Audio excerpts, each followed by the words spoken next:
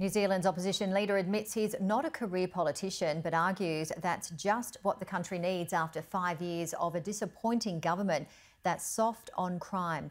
Christopher Luxon believes New Zealand could learn from Australia's own policies to reinstate confidence after criticism for being woke during Jacinda Ardern's tenure. And Sky News New Zealand Bureau Chief Jessica Maggio sat down with the opposition leader in this exclusive report.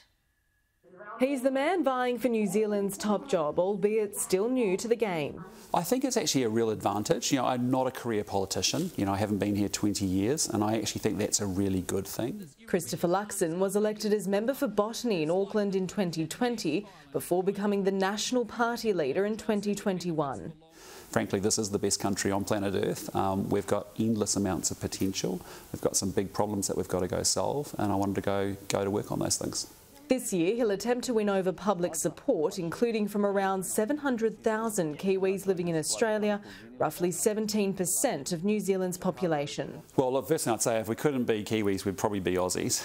And you're right, a big number of us have actually lived and spent a lot of time in Australia, myself included. As a master's graduate in Commerce and Business Administration, Christopher Luxon spent 16 years working and living abroad, including Sydney, Toronto, London and New York, before returning to New Zealand to become CEO of the country's flagship carrier. We had quite a large business emanating in Australia, and at that time we also owned Virgin Australia as well in Australia. So I spent a lot of time there as well. At the end of 2022, he was leading New Zealand polls when Jacinda Ardern and the Labor Party suffered their lowest ever ratings.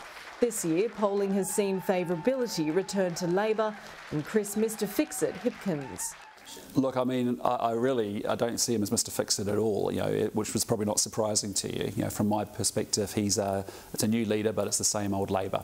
He was one of the three with Grant Robertson, Jacinda Ardern, that were the inner sanctum of the Labor Party over the last 5.5 years, and frankly, it's been a really disappointing government. During Jacinda Ardern's tenure, the Labor Party and New Zealand were criticised for being too woke. We've got a great country. I think, there's no doubt about it. It's become much more internal, wet, negative, I think, over the last few years as a function of the government's policies.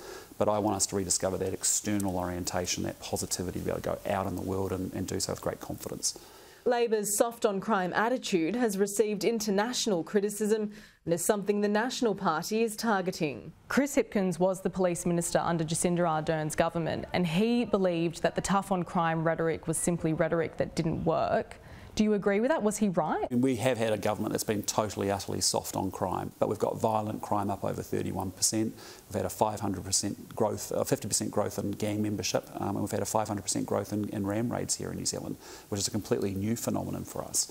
So, people are not feeling safe, and we look at, particularly if I look at some of the policy that we saw around gangs in Australia, that I think has been really effective, whether it's been WA or whether it's been some of this work in New South Wales and even Queensland.